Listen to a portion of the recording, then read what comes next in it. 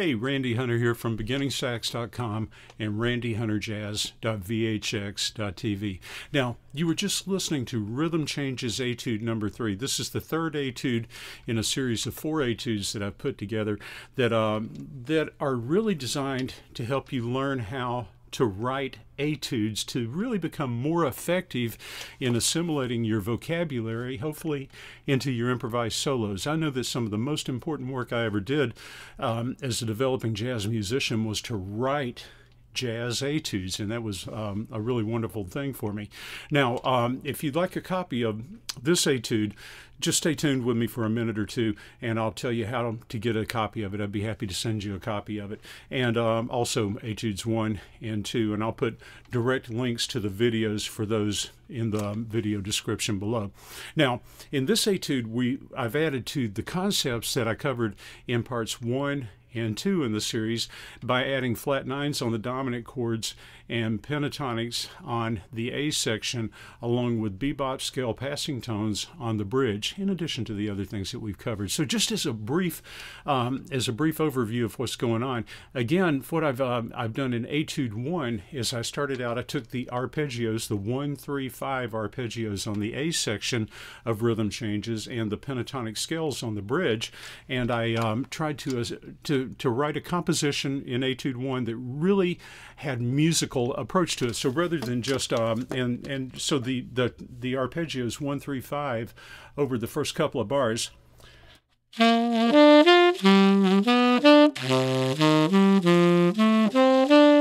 Now, that's some basic practice, but it's not musical at all. So I was thinking, I want to write something that would take those tones and put them into something a little bit more musical. So for the first couple of bars of Etude number 1, I'm still using the tones you just heard.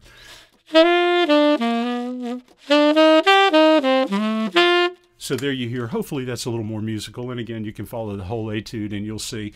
Etude number 2, I took those tones and I added the 7 and the 9 to the basic arpeggio, so I've got the root, 3rd, 5th, 7, and 9. No alterations, no flat nines or anything like that. And on the bridge, I added the pentatonic scales. I added the 7s to the pentatonic scales. Now, first couple of bars of the A section, the chords. If I put the 7s and the 9s.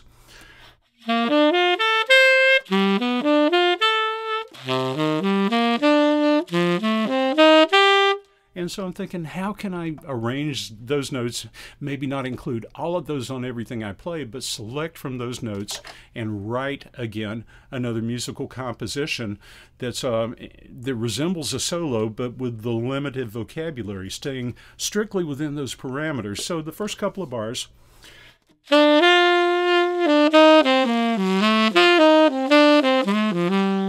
So there, you're hearing just that specific vocabulary. And again, Etude number 2, you can check out the video link below.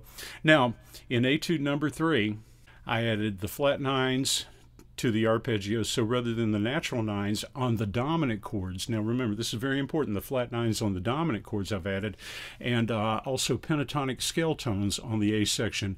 And again, on the bridge, I added some bebop scale passing tones. And just to give you another brief example, and you just heard the etude, but so on the A section with the pentatonic scales I added.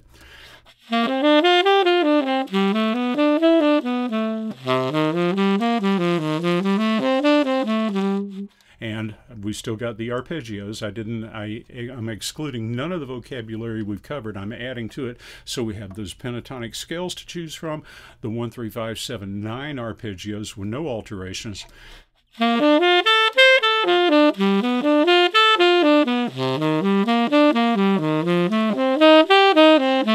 Now, when I put the flat nines on the dominant chords,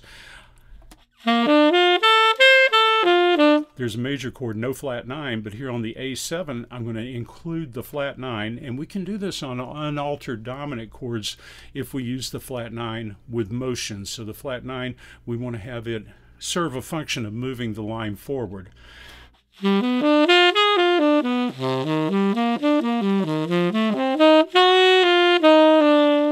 So one of the ways the lines would move forward on the A dominant chord. on the G dominant chord. Maybe I'll start on the third and play 3, flat 9, 8, 7. So when I put these things together, I end up with the first couple of bars of this etude.